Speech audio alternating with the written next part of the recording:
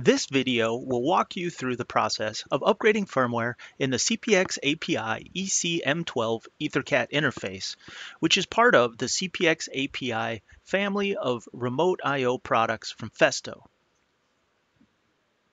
The hardware included in this video is the CPX-AP-I EtherCAT interface, a CPX-E PLC, a 24-volt power supply to power both of those components, and a laptop running Codesys Service Pack 12. This video follows the steps provided in this application note, which is available from the Festo website. The section of this application note that covers the firmware update is on page 13, section 3.2.1. There are 5 steps in the process for updating the firmware, and this video will follow those 5 steps. But before we get into the Codesys software, let's take a closer look at the hardware that I have on my desk. The first piece is the CPX-AP-I EtherCAT interface. You can see there's 2 cables connected to it. There's this black cable, which provides 24 volts, and this green cable, which is the EtherCAT connection. This green cable connects over to the EtherCAT master port on the CPX-E PLC, and the light gray cable here connects to my laptop, also Ethernet. And then this 24-volt power supply powers both of those.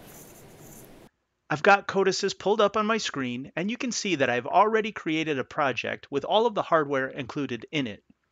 I added the CPX-E PLC and the CPX-AP-I EtherCAT interface into the project. This video does not cover how to start a new project and add those devices. That process is covered in another application note and video that you can find online. And I've included links to those resources in the comments of this video. This video will focus only on the firmware update process and will highlight in particular a couple of places in the process where it's easy to get caught up and make a mistake. So to begin the firmware update process, the first thing I'll do is open the EtherCAT master. Here in the General tab, there's one setting that I want to uncheck, which is the setting that says Automatic Restart Slaves. I'm going to uncheck that box. Then I'll log into the PLC, and when prompted to download, I'll click Yes.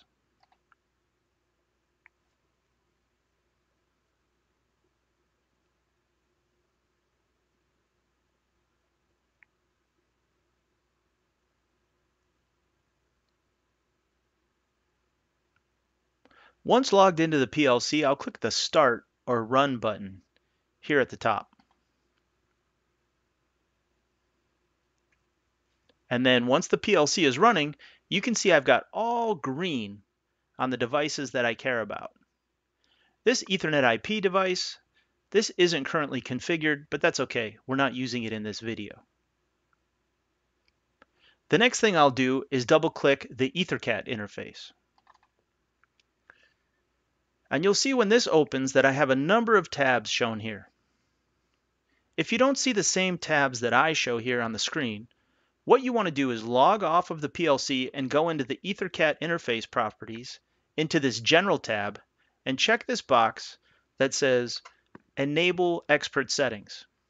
You can see that I've got it checked here, and when that box is checked and you're online with the PLC, you'll be able to see all of these tabs. The important tab here is the COE Online tab.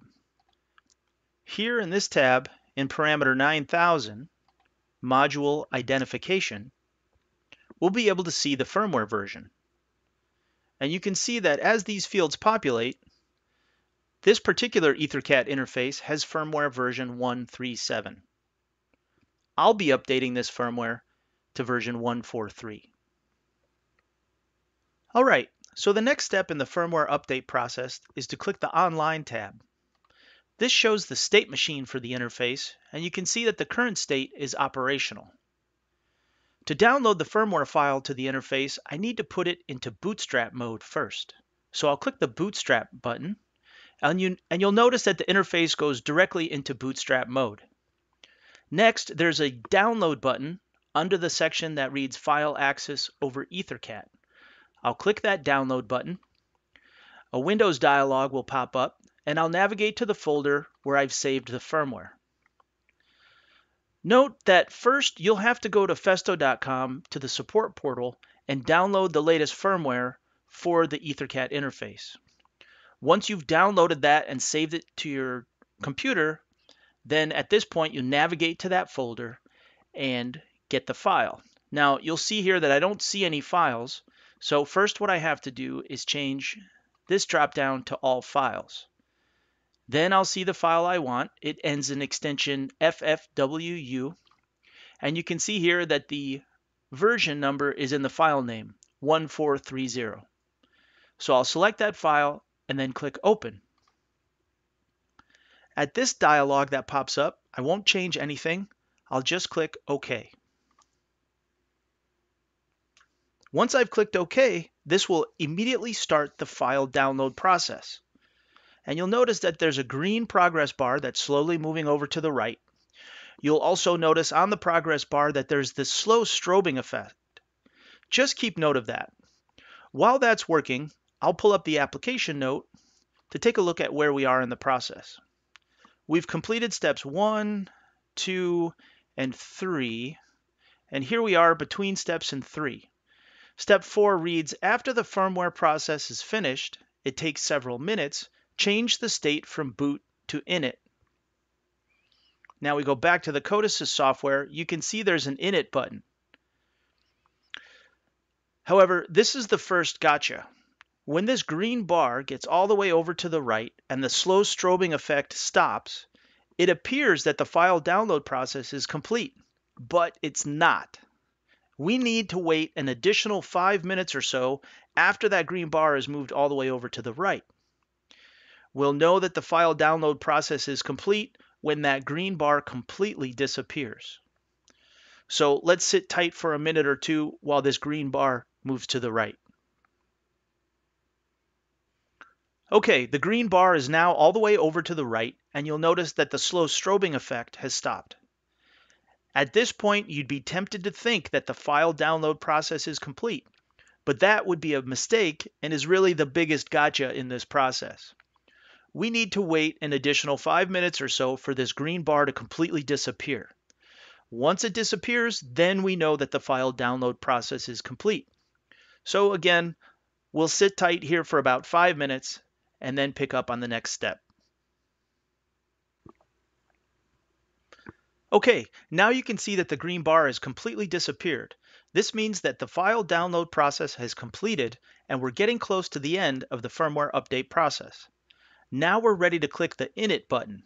But before I do that, I want to tell you that after clicking Init, the LEDs on the module are going to change quite a bit over the course of about a minute or so.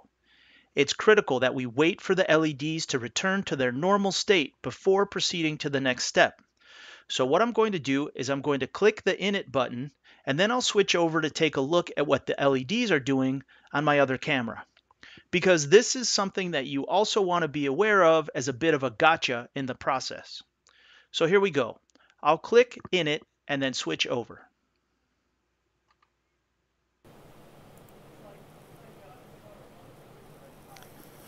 Okay, you can see that the LEDs are starting to change on the interface. I've got the run and the error lights have now come on. And though the interface and the LEDs are going to go through several changes over the next minute, we'll just keep the video here and watch them because it doesn't take too long.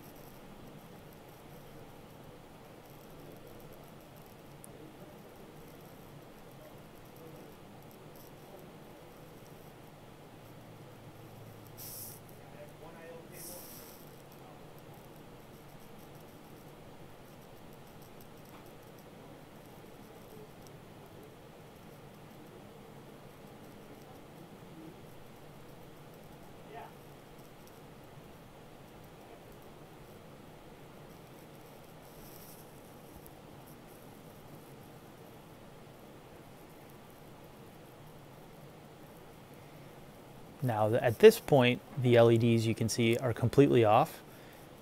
And this is an opportunity to make another mistake. This is another bit of a gotcha. You might be tempted to cycle power to the module at this point, thinking that the process has complete, You just saw the LEDs flash there again, and now they finally come back on. So when you see the LEDs go off, don't be tempted to think that the process is done and do something like turn it off. Now I've got all the all the LEDs back on the interface in the same pattern that they were on before we started the process, so I know that the firmware update process is complete.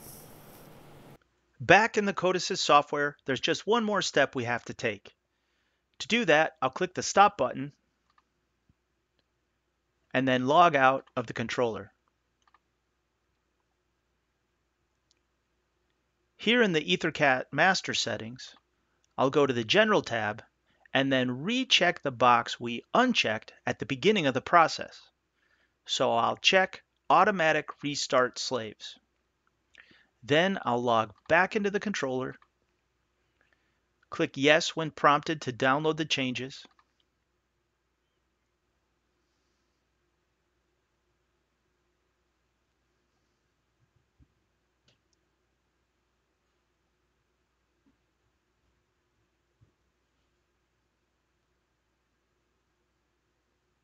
and once I'm online, I'll click the Start button to run the PLC again. Then I'll go to the CPX-AP-I-ECEC interface settings, click on the COE Online tab, scroll down to the firmware version, and this may take a few seconds to update. If it doesn't look like it's updating, you can click Read Objects, and then just wait a few seconds. There we go. Now we can see that the firmware version has changed to version 1.4.3, and that's the end of the process. And that's the end of this video. Be sure to check out Festo on YouTube for other instructional content like this. And thanks for watching.